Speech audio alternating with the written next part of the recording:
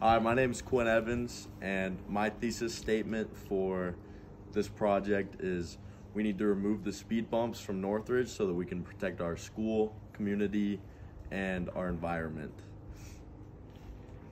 These clips are me driving around and hitting the speed bumps in this. I'm sorry. To hit faster than that speed. Go faster. Let's try it. Go the speed limit.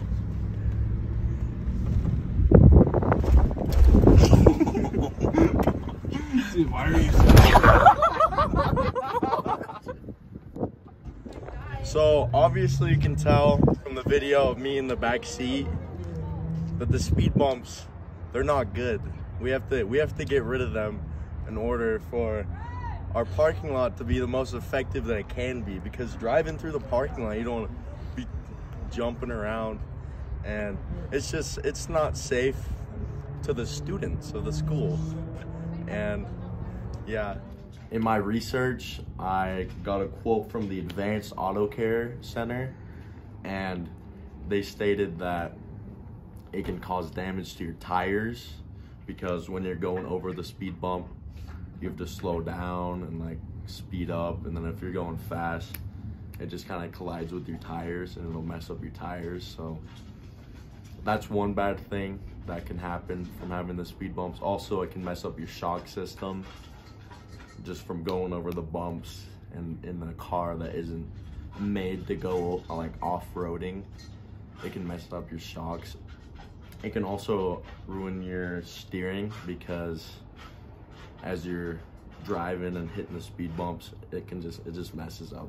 And overall, the speed bumps cause more damage to your car than you'd really think. Also, when you're going over them, it can scrape the bottom of it and mess up your emission system. It just causes all sorts of damage to your car as you keep going over them. Another quote that I got from Erin Stewart, she was talking mostly about how they're environmentally unfriendly. She talked about as you're going up to the speed bump, you have to slow down, and then after, people tend to speed back up, and because of the slowing and stopping repeatedly, it causes your car to kick out more emissions into the sky, and it acts as like a pollutant almost, because it makes your car just kick out more. And in our school parking lot, it's like quadrupled because there's so many cars and they're all stopping and slowing, and they have to stop and slow for other traffic already, and they're going over the speed bumps. When everyone's going out of the school, the speed bumps just cause so much of a like distraction towards all of the other drivers, and it makes it inconvenient. Another really valid point that she brought up is that it slows down emergency vehicles. So if a fire truck or an ambulance or something needed to get in the school, they would have to slow down for the speed bumps.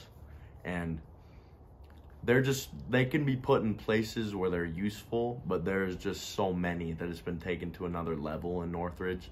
And in order to keep our cars safe and the traffic flowing better and this air better, because it acts as a pollutant, it'd be better to get rid of all of them. And all of this came from an article called "Crude, Dangerous, and Bad for the Environment. Speed Bumps Must Go."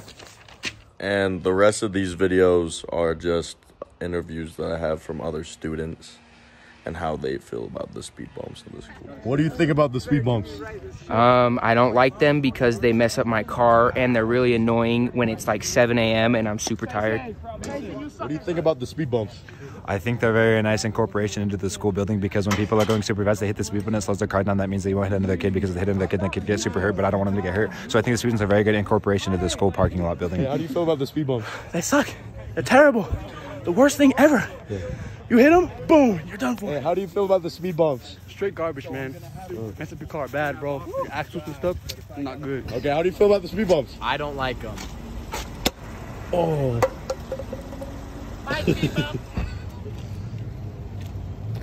I'm recording.